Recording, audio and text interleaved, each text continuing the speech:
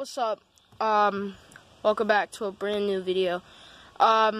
This is basically just a video telling you guys, that earlier today, a Disney Channel actor by the name of Boyce unfortunately passed away in his sleep.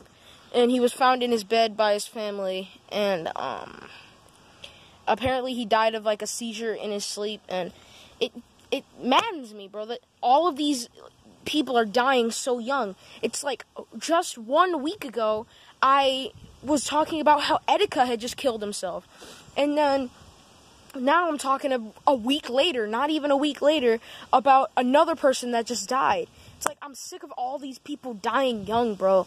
Lil Peep, Avicii, X, Mac Miller, bro. All of them. Etika. Why are so many people dying so young?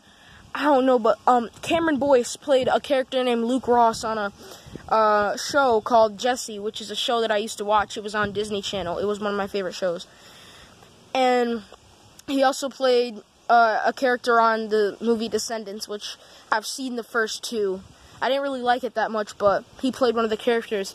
And he unfortunately passed away, which is sad, because here I am just moving past the death of Etika, and then another person that I knew dies.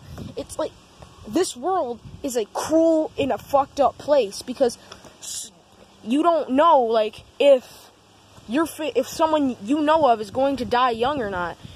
And it's sad to me that people have to worry about that every second of every day. Like, who's gonna die next? I don't know. And a little quick other side note, another person died like days ago. His name was Tyler Skaggs, and he was a pitcher for the Los Angeles Angels. He also died. He was a baseball player. All of these people are dying so young, and it's maddening, to be honest with you. I don't like the fact that all of these people are dying so young, and they barely get to live life, that they're dying so young. Like, I don't know who's next. I have to sit here up and wonder, like, who's next? Who's going to die next? That's what I'm genuinely wondering right now. I feel like in the next week, some other big celebrity's gonna die, maybe.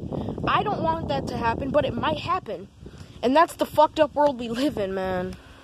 Alright, man. That's the end of this video. If you guys, I don't know, man. That's all I had to say. There's another live stream coming on Wednesday at 12:30. It's another Detroit Become Human live stream.